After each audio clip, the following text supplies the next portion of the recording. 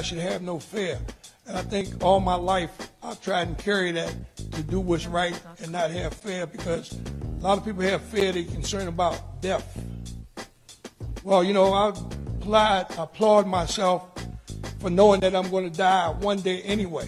But before I close my eyes, I will be able to reflect on my life and say I did something very substantial in my life to make it a better life for all people.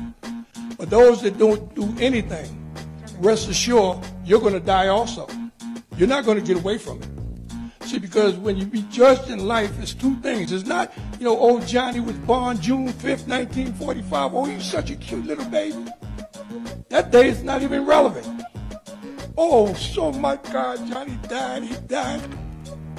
Such and such a day. That day is even less relevant. But what is relevant in life is what you did between those 2 days.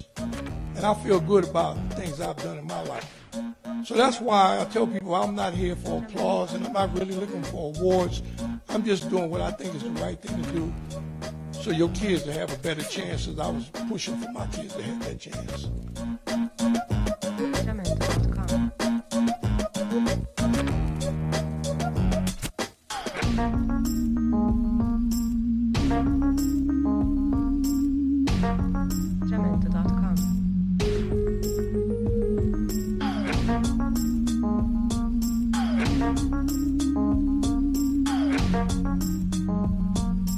Simplemente.com